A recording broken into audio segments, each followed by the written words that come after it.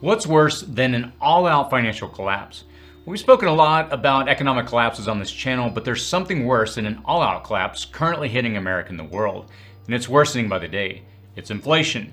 Typically, inflation is contained in one country or group of closely intertwined nations. Normally, we don't see inflation coupled with so many external forces coming together in a perfect storm. Pandemics, lockdowns, an energy crisis, supply chain disruptions, and so forth. This isn't the first global inflationary crisis, but it is the first with these modern fiscal controls, exchanges, and an intricately woven global supply chain. The inflation we're about to see worldwide is unique, and even expert economists readily confess that they've seen nothing like it and cannot accurately say where or how it will end. You have to realize that global inflation will mean more than just paying $1.10 for the same goods that you paid $1 for just a few months before. An inflation threat at this level has the potential to alter the economies of nations fundamentally. It threatens every aspect of our world, from food, to land ownership, to government stability, to retirement plans, to simply surviving. In this video, we will explore how this inflation isn't local to your country, but a global problem right now, how we don't have the tools to really avert it, and what's going to happen, and what you still have a little time to do to encourage your survival through it. Let's explore what's going on. Please consider subscribing to our newsletter by clicking on the link in the description and comment section below. If you enjoy this video, please subscribe and click the like button to help the channel grow. A global problem. Though many would turn their finger of blame on Biden, Merkel, Johnson, Macron, Putin, Jinping, Morrison, or insert the name of your leader here, the inflation crisis we are facing is much broader than one leader's mismanagement. It's much more significant than one country's failings. It is far less contained and cannot be confined at this time to one country's or a region's borders. Global inflation is so bad right now that many leading economists are revising their long-term projections, embracing for an extended worldwide economic decline. It's worse than expected and hasn't been yet fully realized.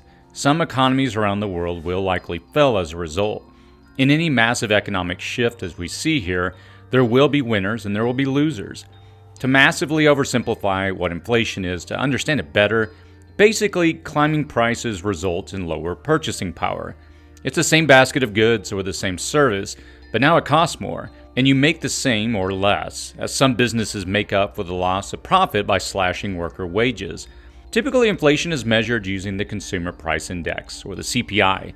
This is a standardized group of goods, food, shelter, energy, and other items that provides a baseline for comparison.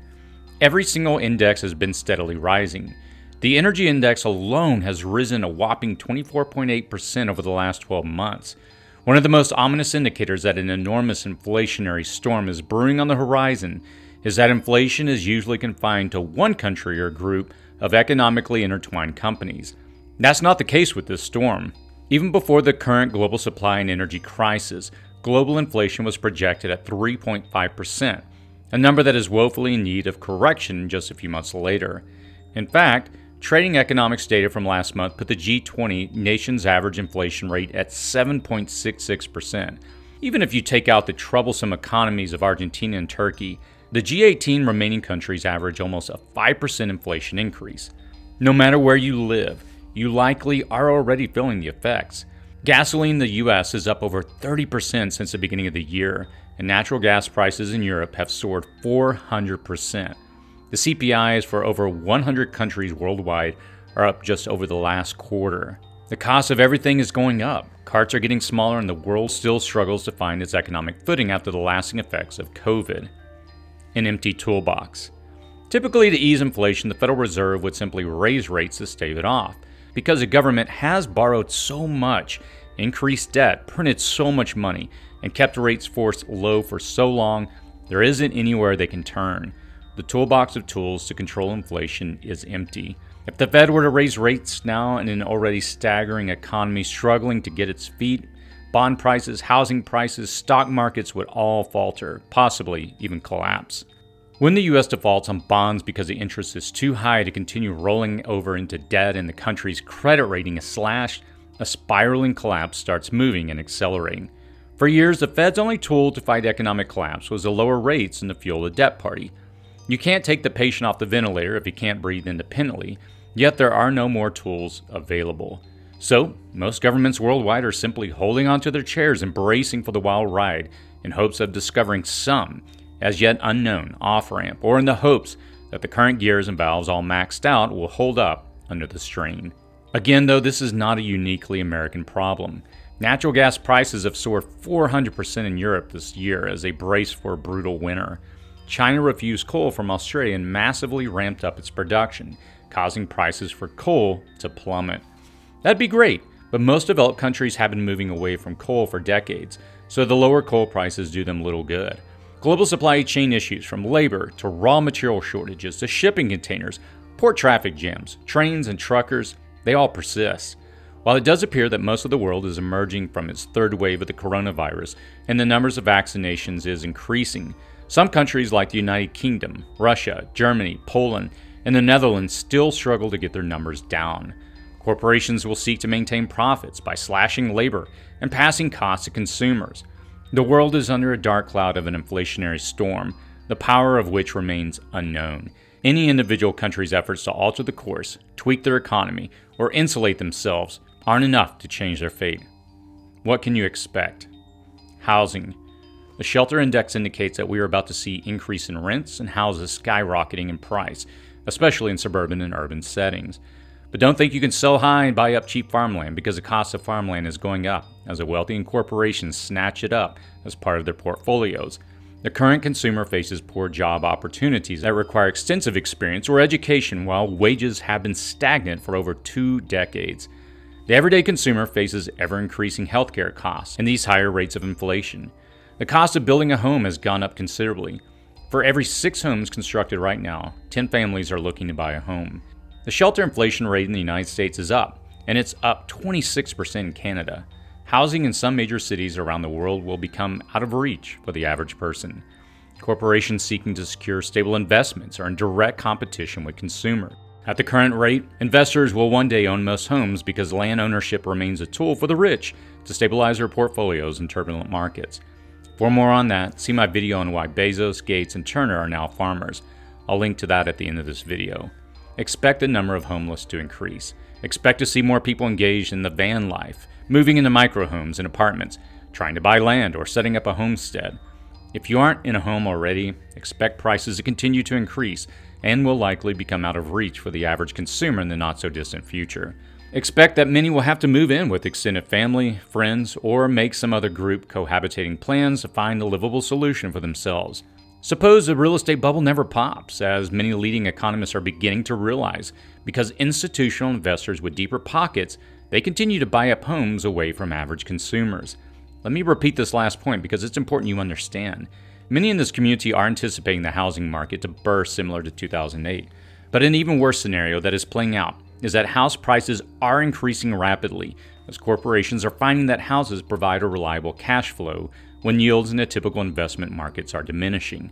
In that case, many will be forced to rent, downsize, or find themselves on the streets even while some investor-owned properties are vacant.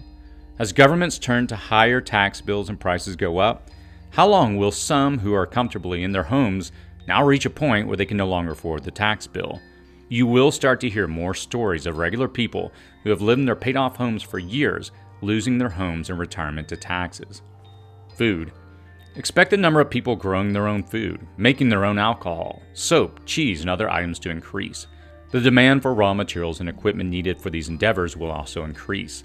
We had a little glimpse of that when under lockdown, so many people explored canning for the first time. In the coming months, and probably through next year, you will see the contents of your shopping cart getting less and less, while the totals at checkout will stay the same or increase. Expect that the average consumer may not be able to afford some staple items or processed foods that require labor, packing, and distribution. Any shortages or price increases that lead to any panic buying of any kind will only fuel the fire further. It's also worth noting that when food insecurity becomes an issue in a nation, that nation is setting itself up for failure, as a common person will only endure a lack of food for only so long. If food is contained at just 10% over the next year, your $100 will only buy you $90 in groceries at the same time your rent, utilities, fuel, and everything else is going to go up, and your income has stayed the same or decreased. When it comes to food, the unprepared will have to learn to get by on less and will compete for anything in abundance, snapping up the available supply of many foods. And if you have unknowingly slipped into the habit of buying foods out of season, as most consumers have, expect at least some of these items to no longer make it to your stores. After the rising labor costs, packaging, and transport, it might not be as profitable to ship grapes from Chile, asparagus from Peru, avocados from Mexico, sugar from Central America, or coffee from Brazil. Agricultural exports have barely maintained a spot above imports, but that may flip as corporate farmers have difficulty exporting their products for high costs when local consumers demand lower prices for the same product at home. Corporations will sell to the highest bidder even if the local population is hungry. Expect staple food items to cost more across the board and around the world. Energy. The cost of producing and delivering energy to you will continue to rise. Heating and cooling your home will cost more. Trying to go solar will cost more. Even buying gasoline will cost more. The only solution is to try and consume less. While corporations struggle to maintain profits, they will often declare their energy consumption emergencies to justify it. All those alleged peak hours do, however, is allow them to make up profits by quadrupling rates. The rates for energy-intensive metals like nickel, steel, silicone, they're all skyrocketing. Synthetic fertilizer, mostly made from natural gas, has blasted up 300%, and that only further feeds the food price increases. Only some form of government intervention that mandates large-scale power cuts and rationing to specific sectors can curb current consumer demand and temper gas prices. Still, in a climate where distrust of the government is at an all-time high, that's not likely to happen. What can you do? There isn't really much you can do to feel the impact of rising costs on everything, everywhere. Unless you're completely off-grid and self-sufficient, you will feel the effects. If you are prepping, you will be able to lessen the impact of global inflation. When you build a shelf-stable supply of food for a disaster, you're also providing yourself a means to make it through a period of high inflation. Prepping lessens the impact of global inflation in all aspects of your life.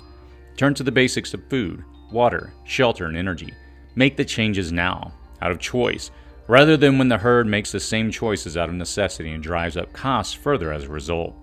Such global strain on economies can result in massive political upheaval, civil unrest, even regime changes, as people are both desperate and myopically view global problems as locally caused.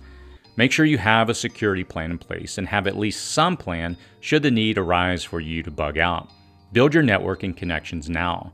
That can be a family you can rely on or just a collective of gardeners that all share their various harvests. The best way to stay out of the national and global change and policy shifts is to get local with your resources. It won't matter if there's a shortage of eggs, honey, chicken, milk, butter, berries, or bacon if you have taken the time to find local sources. Learn to forage for or grow something. If you haven't found, harvested, and cooked a puffball mushroom, maybe you should go out this weekend and try instead of your usual entertainment. If you haven't planted some sunchokes, a small container garden, or even a microgreens garden in your kitchen or apartment, the window to do so is closing.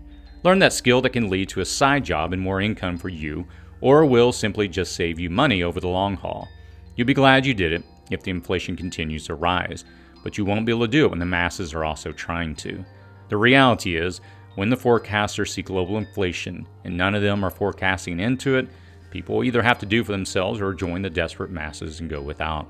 As simple as it may sound, take the time now to focus on your mental and physical health. Those are your number one preps that will help you in all other areas. We all know people who say year after year that this is the year they'll make the change. We know many problems of physical and mental health are a result of lifestyle and personal choices. We also know that when we're stripped of everything, all that remains are our bodies and our minds. So take the steps now to make the most critical preps as strong as they can be. That can be as simple as getting in the habit of walking or hiking, foraging or meditating. It doesn't have to be a dramatic change. You can start in the smallest of ways so as long as you make efforts every day, but you have to start. Learn a skill, go on your walkabout, remove toxic people and things from your life and get a breath of fresh air. Finally, take a hard look at your financial resources. Live your life now like you're on limited funds.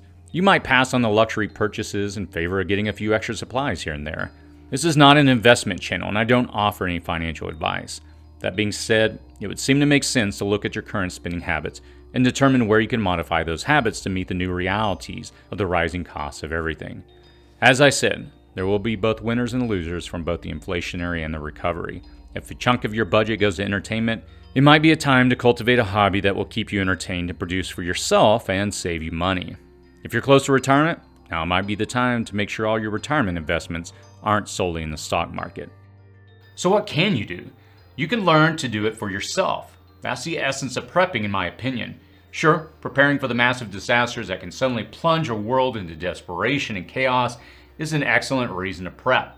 For many, that's the sole reason. Global inflation isn't a disaster that overcomes us in a day. The mechanisms that lead to it have been smoldering in the background for months, years, even decades. The catalyst, the fuel that ignites a more significant fire like a pandemic, lockdowns, and supply chain failures, is just the final piece to cast us out of our comfort zones and really into uncharted territory. That's where we are today, on the cusp of a slowly unfolding disaster called inflation. We can neither see its top edge nor know how dramatically it will impact our daily lives. We don't even have a sense of the whole during these early days. The only thing we know right now with any certainty is that we are only at the beginning of it, and we have a few tools to prevent us from flying headlong into it. What do you think? Are you seeing rising costs in places I haven't mentioned here? What's your forecast? Let us all know in the comments below. I read many of the comments and I respond to them when I can. That's typically within the first hour of releasing a video. I can notify you when other videos become available if you take that step to subscribe to this channel. As always, please stay safe out there.